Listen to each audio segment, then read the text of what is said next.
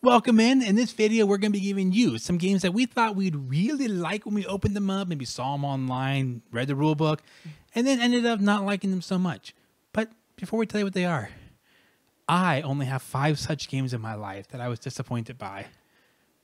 But Joel, I made a list of 11 games that make my blood boil, and if you like them, I don't like you. Let's get us started. First off, you all know it's coming. Blood Rage. Let's just get it off the table. Everyone likes it. It's not that good of a game. It's not fun. Stop playing it. I'm going to jump in here at number 5, so you proceed. Oh, okay. Number 10. I'm going to try to get through these fast here. Right. But this is a game that I don't think is actually that bad. I just really don't understand why it is at the scale of popularity that it is. To me, it's just another abstract game. It's okay. It's called Azul. It's not as good as everyone acts like it is. King of Tokyo, it's Yahtzee a little better. Cosmic Encounter Duel, it's actually not that bad, but it's just not as good as Cosmic Encounter, and I was expecting like Cosmic Encounter. We want more. But we want all right, more. let's get back to the real trash. Libertalia, first of all, garbage game. Wait. Did you think you'd like it when you played it, though? Libertalia? Yes, because pirates are fun. I want my parrots. I want my peg legs.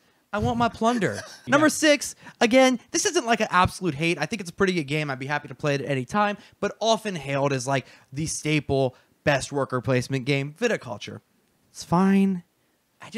It's not like this for me. It's just like this. So it was a big disappointment because I was expecting like Utopia, and I got like, you know,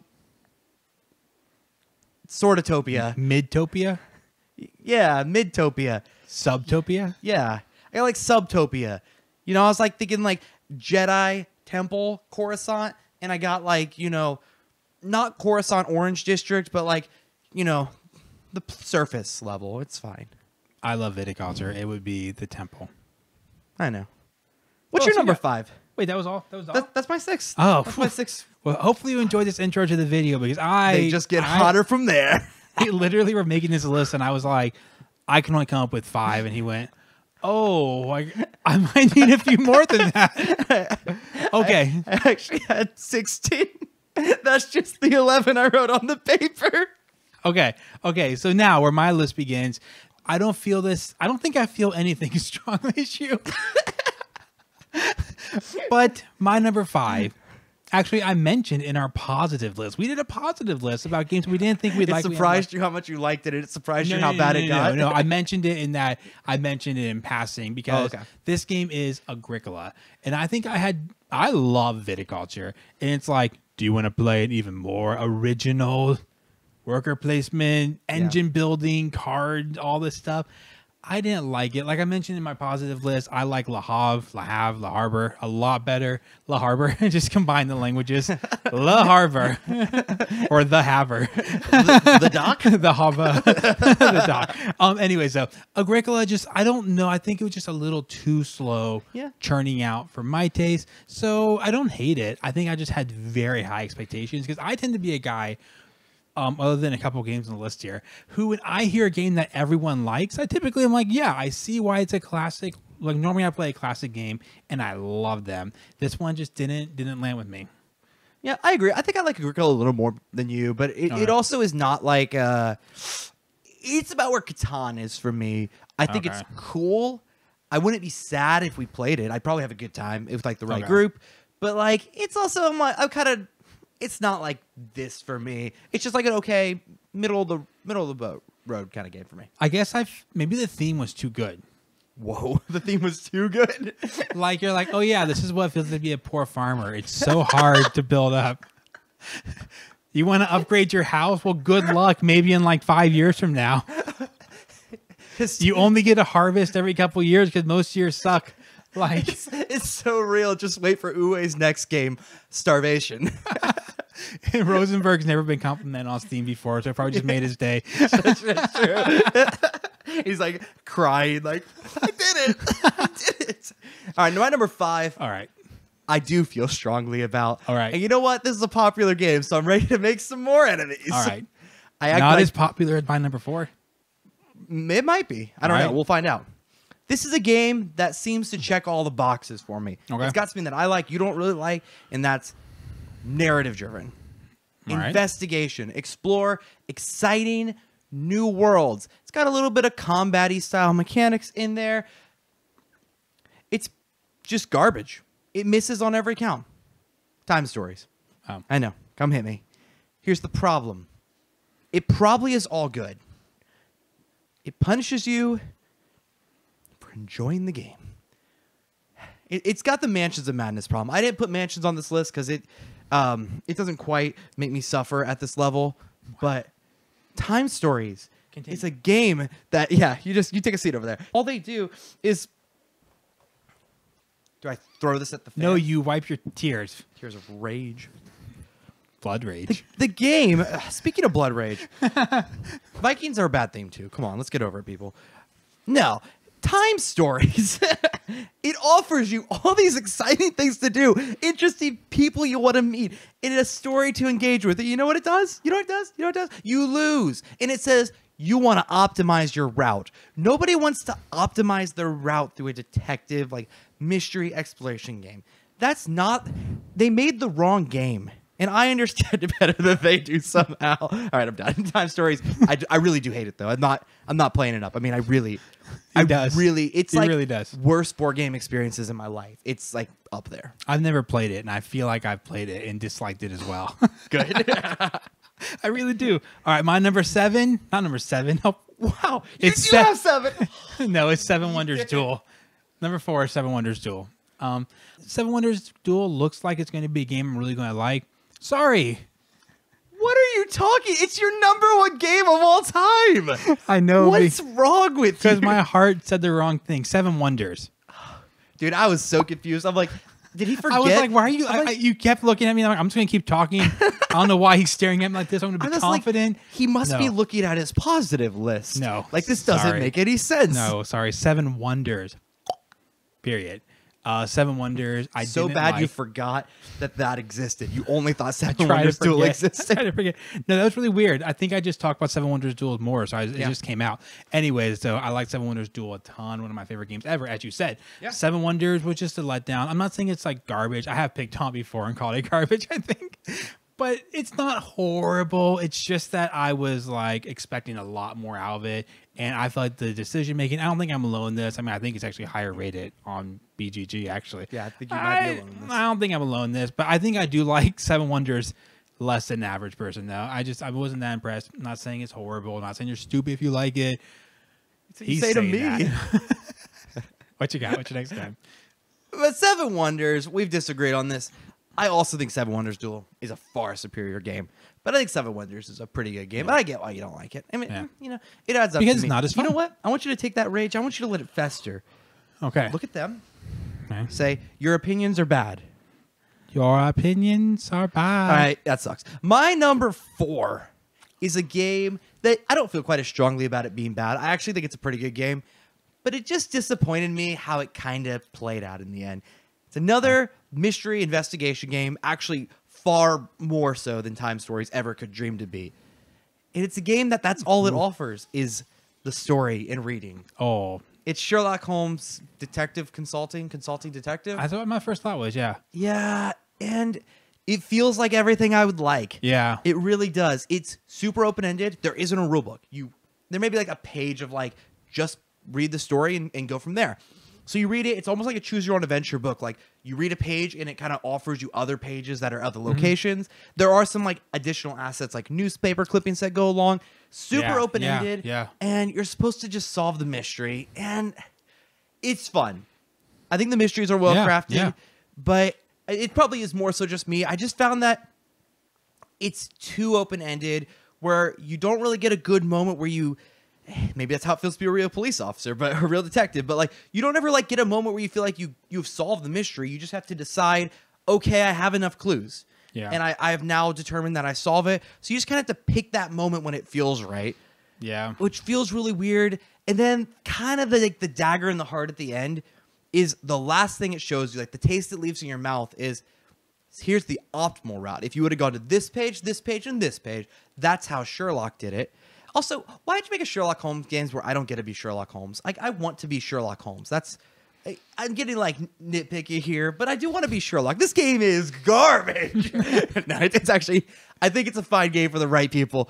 But for me, I was expecting, like, a 10 out of 10, And it's really mid for me, like really mid. How many videos do you get to say optimal route in more than one game? That's true. That's pretty special. I only got 3 more chances to say that. No, my memory of this game is we played it once and we just kept reading mysteries. And I played it 2 or 3 times now, but I think the first time I played, we just kept reading. Yeah. And people were kind of losing interest, and some of us were excited about it, some of us weren't.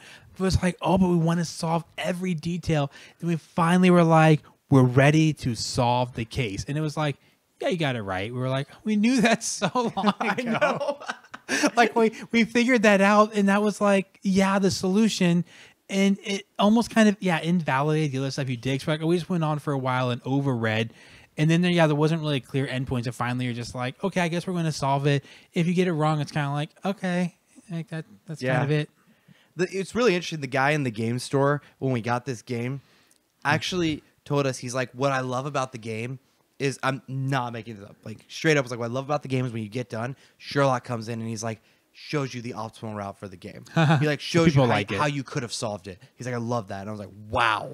I didn't realize when he said that how much I hate this man, but like reflecting, I hate him. I hate his guts. I have a mystery to solve right now. Oh yeah? Are those new glasses? Yes. Okay. Yeah. I just now noticed. You put them on right before this video, yeah. And I saw you switching glasses. I didn't process that they were new. They're a little rounder. Yeah. They're a little rounder. They got the little bit of fade action in the blue. You know, I think they kind of help the roundness of my head. Well, that's our insecurities coming out. My number three looks a lot worse than your face. It's actually the one game we were talking about making this list. You actually said out loud. And really? I put it on my list, but I'd already put it on my list before you said it out loud. What is it? Something that goes on your head. Hat. That's heavier and made of metal. Anvil. That king wears. Joel went full on cartoon there. It's a piano. It's either a hat or Tasmanian devil getting smashed by an anvil. All right. I know what it is. Yes. Crown of Amara. Or Emera. Or Emera. Say it. Yeah. Or like Crown of Boring. What's funny though was shut up. It is boring. Did you have an energy drink today? No, I need one though. Okay. I really want one. Can I get one? No, we have to finish this. Crown of Emera is a game that, okay, here's the thing. It looks kind of boring. It does. But this is actually, this is supposed to be games that we thought we would like. It delivers on that promise. No, okay. So I have a thing for boring looking games. Like if a game looks like a boring Euro. No, I'm serious. If a game looks like a boring Euro, I'm kind of like, it's probably a really good game under there because that's why it's still selling, even though it doesn't look interesting. It's counterintuitive, but you know what I mean. Like I kind of think, oh, boring looking Euro, like it's probably a really solid, good game. I just found it really boring. I think I even tried when I taught you the game. I was like, well, I'm going to teach Joel. I'm going to give it another shot. And what I'm going to do, I'm going to teach Joel. I want to play a little suboptimally at the beginning. So he kind of has a chance, this person learning. And, you go around a circle a lot. And I missed down the first turn or two. And you just beat me because you just kept around the circle. And you, of course, upgrade the things you should upgrade. The exchange rate's crazy. The first person to get victory points gets so many. And but more so than the balance issue is just there's 4 zones and 2 maps, which sounds clever. And it's just you go around the circle. There's a lot of things I could tell you it does. It does the Arc Nova score system where when your score tracks pass, which is cool. I'm talking about like you had the 2. Yeah. It does that. I don't remember it in that game for some reason. I think it does. I tried to forget the game. It was just, I had a hope. I had a hope for an ugly, solid game, and I just got an ugly. The memory that sticks out to me is that every turn when it came, I remember distinctly. I was like, "This is what I have to do," and I did it. And it felt like there was like technically decision making. Yeah. But it felt like this is it. And there weren't fun actions. Yeah, because nothing that makes you feel good. So I think I ended up spending half the game like basically spamming one space, and then I spent the other half spamming the other one to like I think I was collecting resources or maybe building up production, and then I ended up like the first person to trade in resources is one spot, get tons of victory points. The second one quite a bit, the third one less, and then eventually you get like hardly anything. So you're like, well, clearly I should just try to get that resource and trade it in. So I just didn't like the game. It's the least popular game I'm picking on today. So probably not a lot of you are upset about this, but I just didn't like it. Well, since you're not picking on any popular games right now, here I come swinging. I picked on Agricola and Seven Wonders. Yeah, the last thing you said. Yeah, Since you're not picking on any popular games right now, allow me to do it. This is actually a game I don't think is bad. I really don't. The reason it's so high on this list is because it came off such a high. Like, I was riding a wave, and then this thing took me down to, like, a pond in the middle of Kansas. You know how flat Kansas is? Is this right? Yes. Yeah. Yes, it is. It's near and far. Yeah. And I know there are people who love this game. And I genuinely don't think it's that bad. I genuinely really don't. It's that I came off of Above and Below. You know, I was like walking out of, I don't know, we played like 5 or 6 rounds probably Above and Below, right? Just kept like, playing. a lot. We did it like so much. And I was like writing this like, this could very well be like one of my favorite games. The greatest series ever because there's 2 more of them. Yeah, I was like, and then like it seems pretty universal. Near and Far is like the better sequel. Mm-hmm. This seems to be like the collective opinion. We got into Near and Far. And it was just like hitting a brick wall.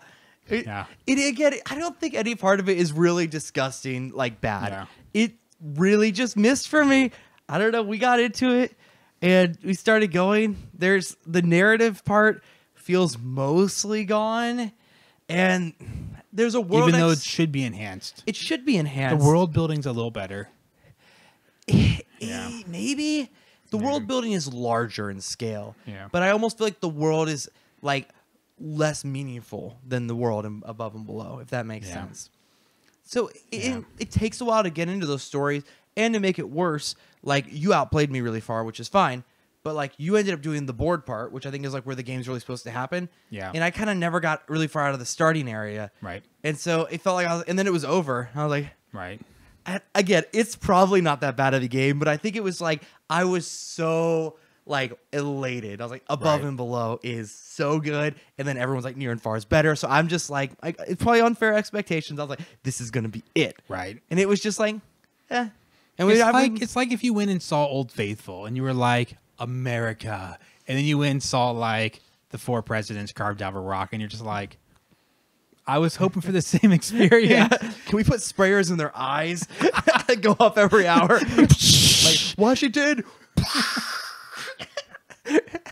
My number 2, I'm picking on a classic. Is it? I think older than Agricola. Whoa. Wow. I should know this. I think it's older. What's the first letter? Starts with a C. As in a, not a S. Okay, that's helpful actually. Carcassonne. No. Catan. My number 2 second letter is a French town, I believe. Sicily. No, it starts with the K sound. Oh. Sicily's not in France. Kalis. So smart. Kalis is the game. Kalis. I haven't played Kalis. Kalis, that's okay. I'm here to hate it with you. Like I said, same with Agricola. I know every time I make a negative list, I always feel like we're just inviting hate in the comments. Like, well, you guys just don't like old games or something, whatever the trend is. Well, that's not really true. We like almost most games that are popular. I play and I'm like, I get it. Or something, this is the original one that does that. I get it. I love it. Yeah. Kalis just seemed too much of a drag to get through. Maybe because it's older. Maybe my expectations haven't changed with newer games. They're probably all true. I'm sure if I didn't have other worker placement games to compare it to, I would like it. I didn't like the road effect of working down that. I wasn't that attracted to the game. I could imagine myself having not played any games in the last 10 years and playing Kalis first, or well, maybe even 15 years now, liking it more, but I just didn't. This one isn't one that I hate though. It's more that I expected so much out of it because I was like thinking about for a long time, I want to play Kalis. Then I started to play it on Board Game Arena online and I stopped because I'm like, I want the real experience of the board. Well, that's worse. And then my expectations are even higher because normally I like things more if I play on the board. And I was like, it's okay. And the person I played it with, we played it twice in a row. I remember just being like, so you want? And they were like, no. And I was like, okay. You want to? I was like, I was doing it for you. I played the second round for you actually too. Anyways, though, Kalis was kind of a letdown. So yeah, it's kind of rough. I'm sorry. I haven't played it, so I can't speak to it.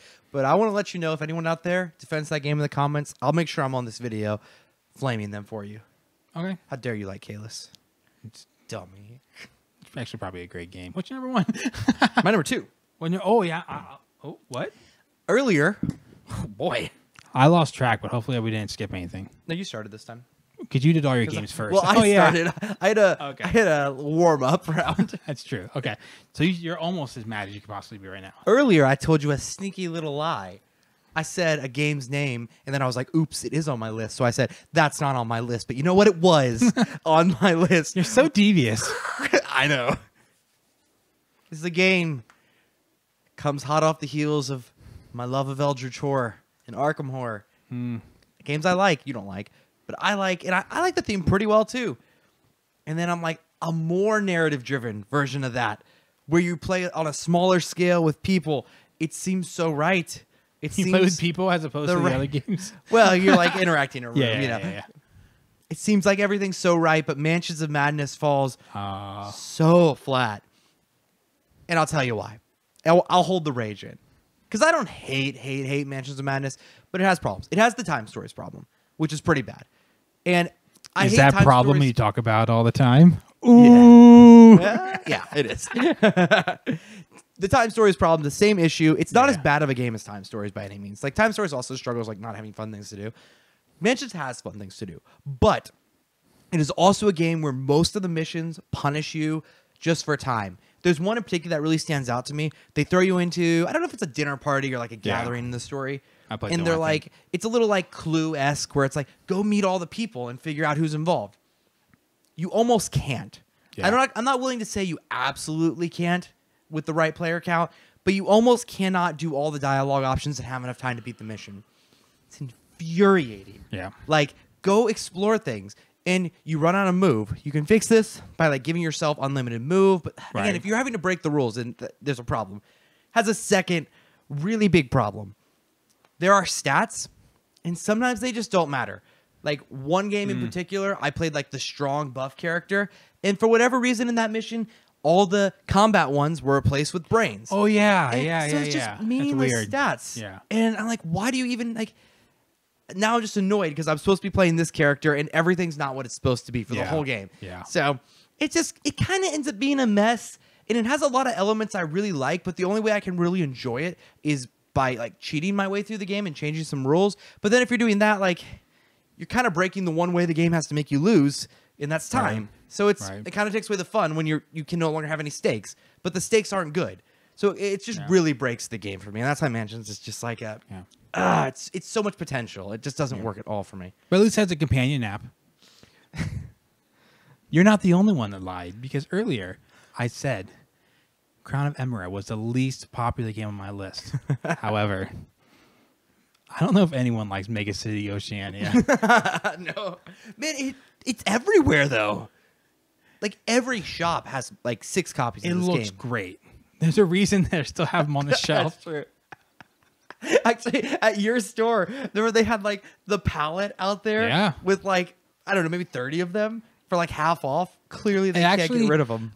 Actually, it did teach me something. Like, this is one of the first games that, like, it really clicked in my mind that if something is not damaged but severely discounted... Like, I remember I really enjoyed Tiny Epic Galaxies. I think it's a great game. You play Tiny Epic Galaxies? Really, really fun game. Then Tiny Epic Dungeons, I'm like, maybe that's fun too. And I was like, why is it $6? Why is it $6? Like, maybe it's not really that good. Maybe it's great. I don't know if you like the game. We're not making fun of that game today. Today we're making fun of Mega City Oceania because it's a stacking game. I don't mind. I think it can be fun. I was like, ooh, this is like a really interesting one. I thought it was fun because you're trying to stack stuff together. You have to reach your hand into a bag and pull out these tiles out of the bag you're going to stack together. But you also can like go for missions. You can go for like hard missions. Like it can be difficult to stack. And so some of it's based on dexterity, skill, how good you are at stacking, and how good you are kind of planning out what you have in your hand and what you can go for. I just didn't find it fun like at all. Like for the most part, you're just like, okay, so I have this mission to make an arch. I made an arch. Oh, something the table. I gotta make it again. Okay, and then you're like, I'm going to reach my hand to the big mystery bag. Well, you're going to reach your hand to the big mystery bag and pull out tiles. Yeah. You might have a mission that makes you have to have a flat tile. Like you have to because you have to make an arch with support that's going to go higher. It's like reach your hand to the bag, but it's random. but it's not, because some things are like blocks and some are flat and some are big and some are small, and you're just like, yes, unless they're identical tiles, that's always a bad mechanic. Yeah, and like some are like literally rounded, and that's terrible for building up tall. So what do? You cheat? You try not to cheat, but you kind of have to. People can't draw for you because they don't want to give you the good tiles either. Yeah. And that didn't find the card completing mission part of the game fun at all. And then it has just it's one of these stacking games where the pieces are so small. What's the one saloon game? Saloon Tycoon. Like the tiles are so small, like it doesn't take that much of a bump. I like Saloon Tycoon a lot more. It didn't make the list.